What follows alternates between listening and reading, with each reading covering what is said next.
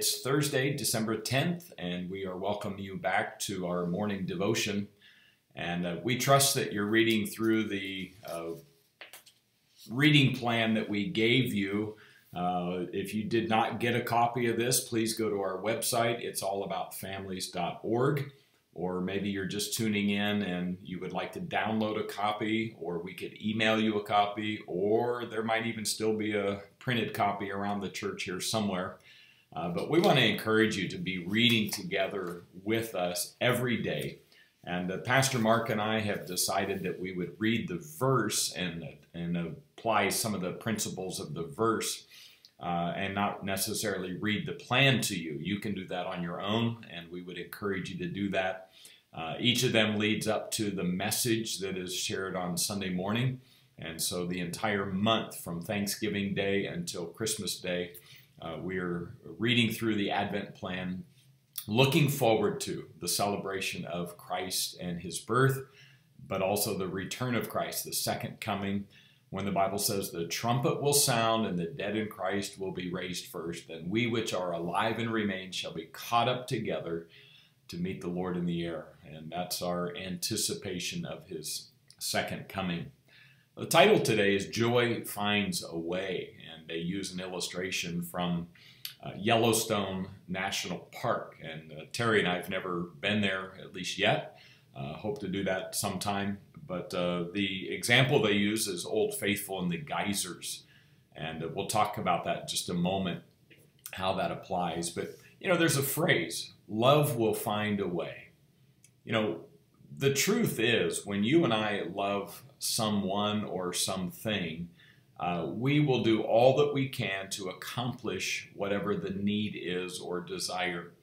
And that may be saving money for a special trip. It might mean sacrificing so that you could go see someone or do something special for them.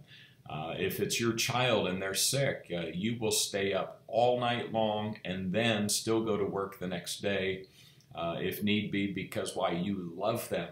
And so love will find a way, and we understand that. And as the devotional talks about today, joy will also find a way. I want to read to you from Luke chapter 1. Of course, this is the preliminary right up to the Christmas story in Luke chapter 2.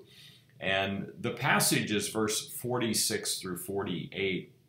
But listen to Mary and what happens in her life as she begins to experience the knowledge that she will be the mother of Christ, that she is the one that has been chosen to bear this child and bring the Savior into the world.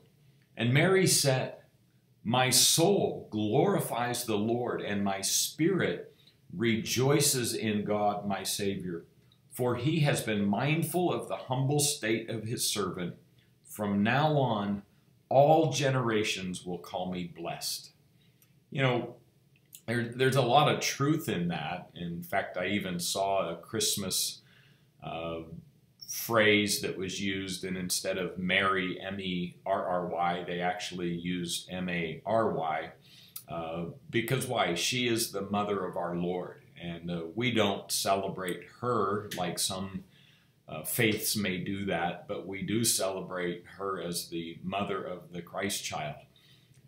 But the key of this is understanding her choice to be chosen by God and to be announced in the way that it did, and then her response, her choice response. Mary said, "My soul glorifies the Lord, and my spirit rejoices in God." There's the joy.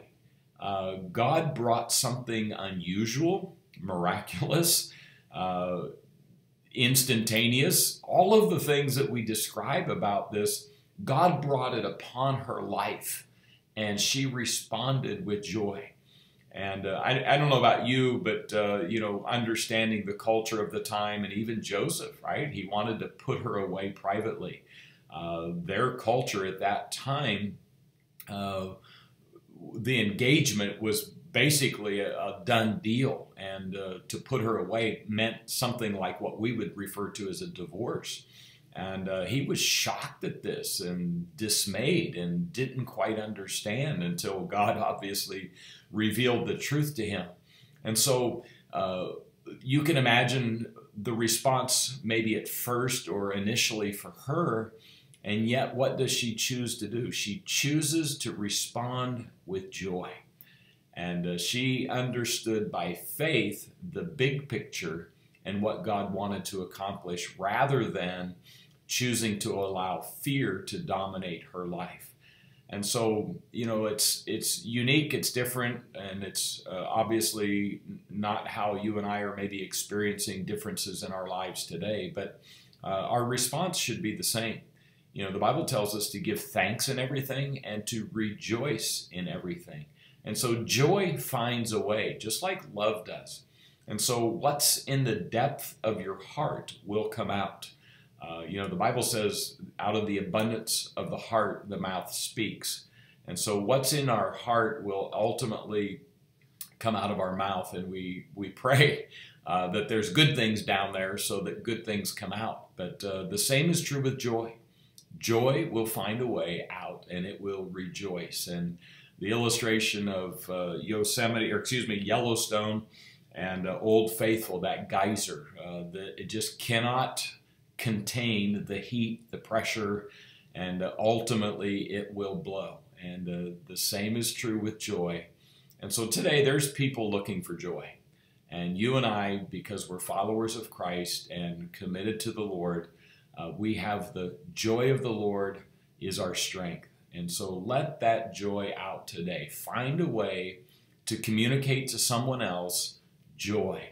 And let your light shine before them, because they will see your joy and they will know that there's something different about you today. We trust that you will have a great Thursday, and we look forward to seeing you on Sunday.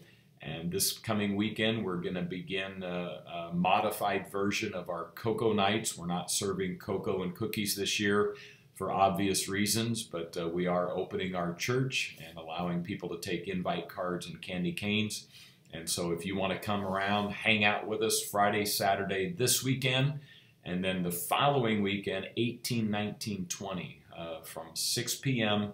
to 8:30, just a chance to encourage, love on, and be a light to our neighbors. And so have a great day.